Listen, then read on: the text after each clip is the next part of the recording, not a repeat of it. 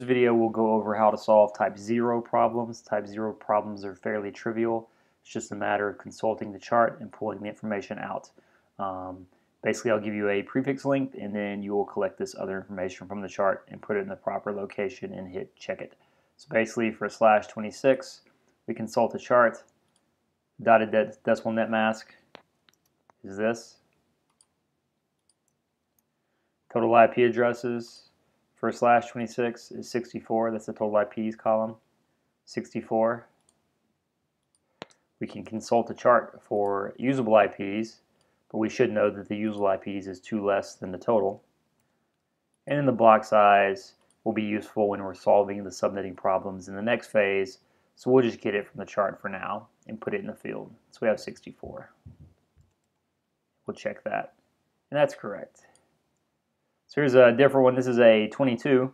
So this puts the interesting byte, I like to call it, in the third octet. So we'll go through this one, 22. Got a decimal net mask. Total IPs, 1024. Usable, 2 less, 1022. Check the chart to verify. Usable, 1022. And the block size is 4.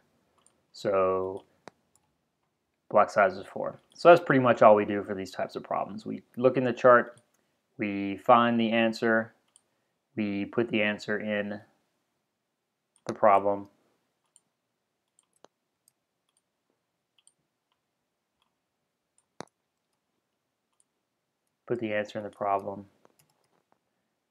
and then we submit the problem. So those are type 0 problems. Fairly trivial. Hopefully you don't have any problem with those. Once you're done practicing those for a bit, move on to the type 1 problems where you'll use the information from the chart to actually solve some more difficult subnetting problems.